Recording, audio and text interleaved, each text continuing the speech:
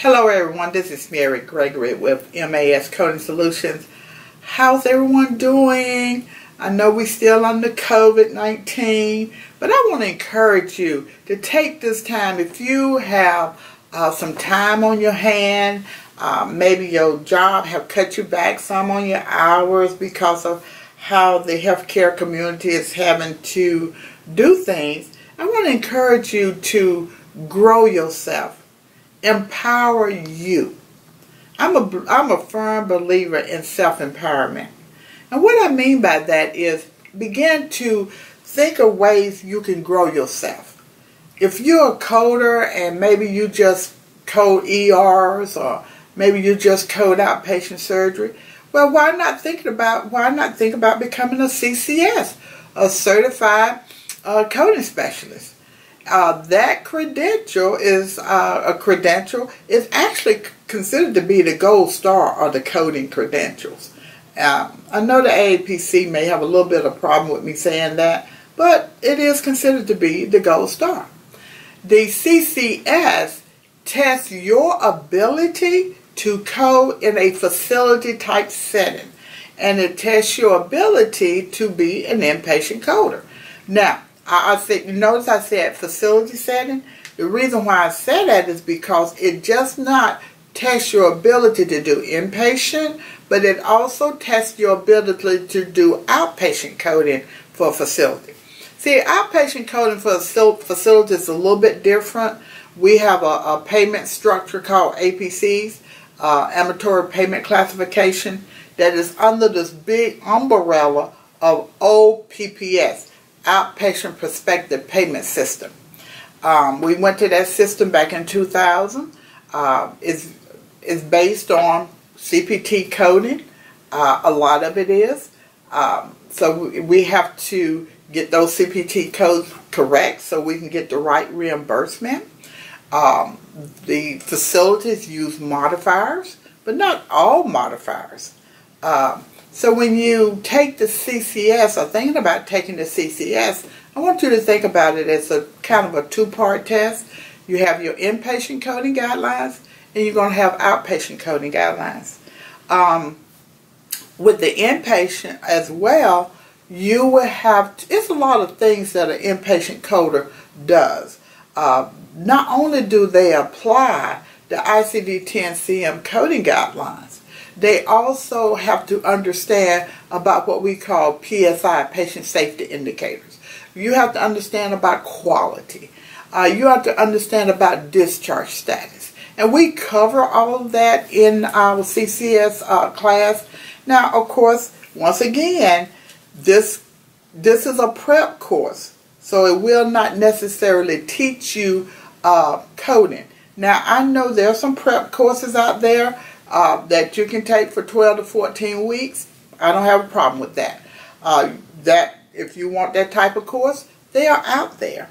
This course is going to be a 2-day course, and it is designed for that person that you are already working in maybe some form of healthcare. You may be a CDI, a clinical documentation improvement specialist. You may be working as an outpatient coder. Maybe you work in a rehab facility and you're saying, I want to grow myself. I want to be able to change.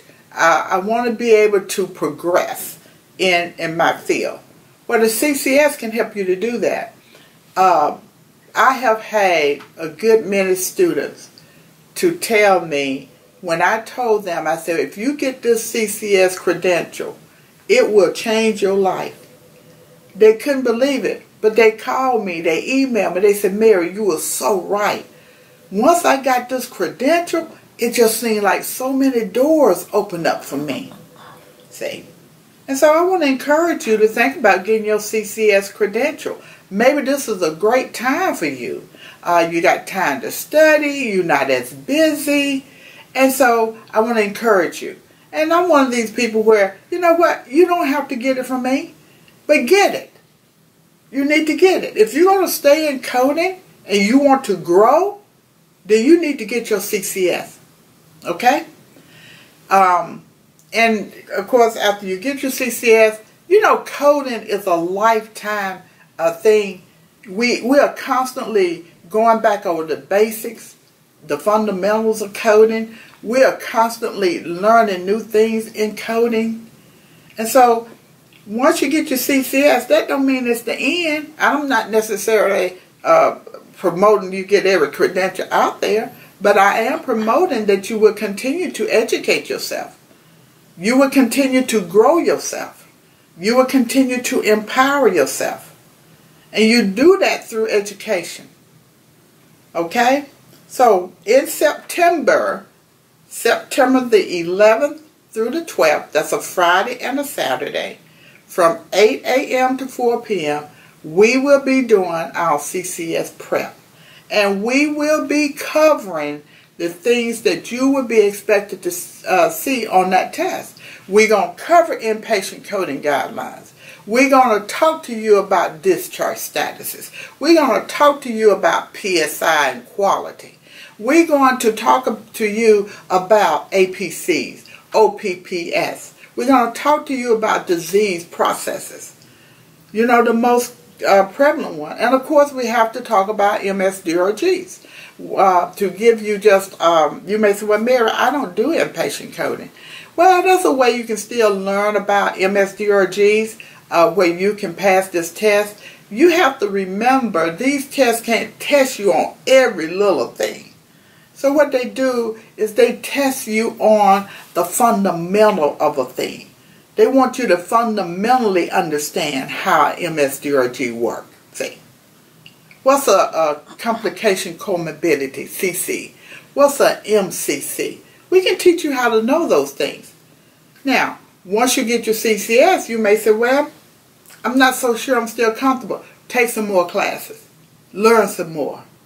But get your CCS. I'm telling you, it will change your life. You know, many years ago, this guy told me something about money.